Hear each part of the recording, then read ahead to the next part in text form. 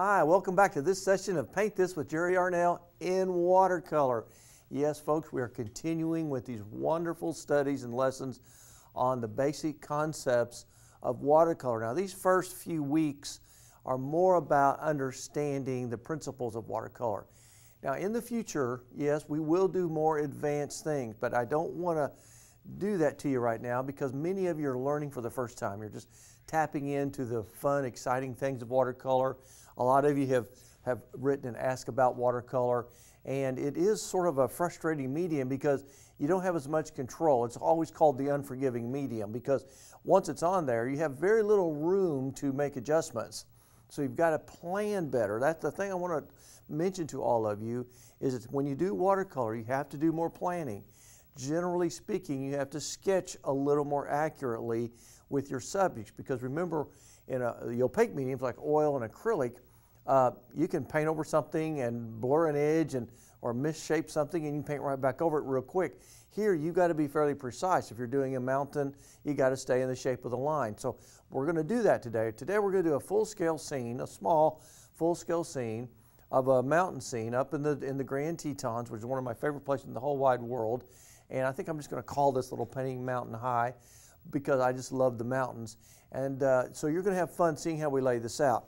By the way, before I do that, if you remember in one of our last sessions, in fact, I think it was our last session, remember we did some small little things, and this was the last one. I had taped it down. This was one of the note card things I was going to show you. Well, I want to show you what happens after you tape it.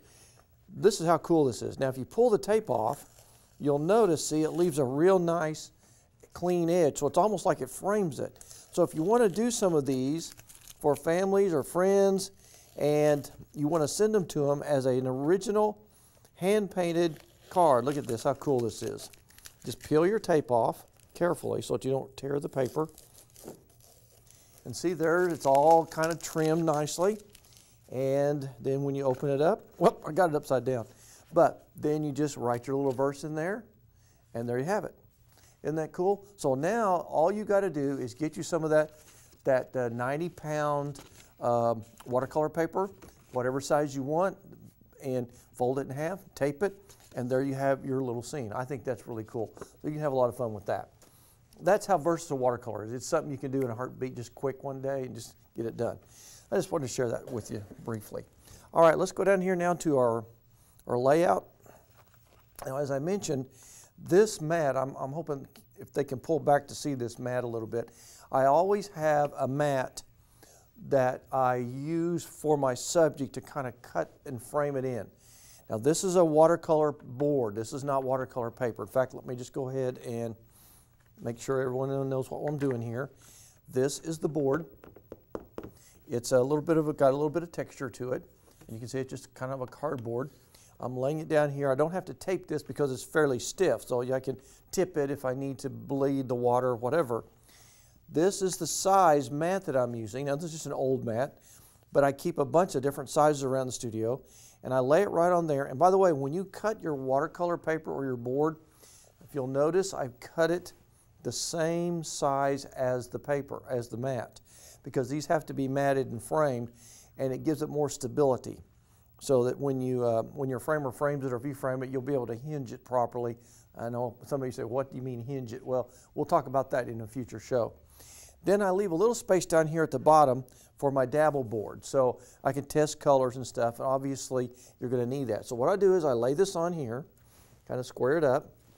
Then I'm going to make some little, really light lines inside the mat perimeter. Now, you may not be able to see this sketch, folks, and it's there, but there's some mountains there, there's a little cabin, there's an old dirt road, there's some hills in here, some trees, and a couple of rocks and things. Mostly it's about, how to use these watercolors to create different effects. Now that I've got my sketch, I'm going to keep this handy because once in a while you want to lay it on there. It helps you see things better if you have this mat close by. Now then, here's some of the reference material that we're going to be working from. These are some previous paintings that I've done in the past. So here's, this is the Grand Tetons, and I've made a lot of trips up there myself. and I love this place. Now this was a painting I did in acrylic, and it's got this little Indian village. This has the lake in it. Here's another section of a close-up here in the autumn with these mountains and these pine trees. So I'm going to use these two as my reference material. Frankly, folks, I'd rather use my own reference material anytime I can, or my own photography if I've got it. A lot of times I'll do small paintings, acrylic, oil, or even watercolor, and use those as studies. So we're going to use these sort of as my studies. All right, let's get started.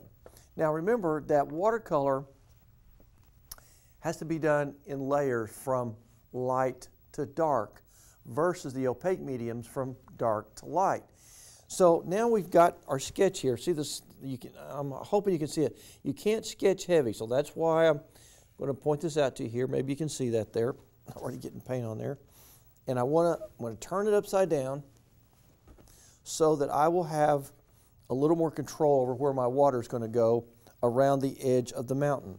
I'm going to take one of my smaller hake brushes. These are the little goat hair brushes. You can get them in different sizes. This is like a 2-inch here, this particular one. This one's about 1 inch. You can get them in all sizes. I'm going to use this one. Now, the other thing I want to share with you guys is you can see it takes a lot more preparation to do this. I wanted to close it over here on my palette for a minute. I've taken my mister bottle. I've misted all of my paints, every one of these in the wells, so that they can be soaking and they get a little bit saturated so that you can get the pigment up. So about 10 minutes before you start your painting, go through and be sure you wet those so that they can be getting softened. I'm just trying to remember everything. This is so exciting to me. Watercolor has glycerin in it. Glycerin is an agent to help keep the watercolors soft, and so that when they dry out, they don't crack. So that's why you can actually leave these watercolors out for days and days and days and days, and they may feel hard, but they don't crack and get crummy because they have an agent in them to keep them soft. All you do is put a little water in them and they're just like new again. So you don't waste watercolor like you do some other colors or paints. All right, now what we're going to do is I'm going to just take some clean water. I've got my 3 water containers, and I'm going to gently wet right up to the edge of the sketch, like this. Now I can paint over the line where the I drew the mat, because that'll be hidden anyway. But right now I'm just taking plain water and I'm wetting up to where the mountain is. Now remember, the paint's only going to go where there's water. It'll stop right on the edge of that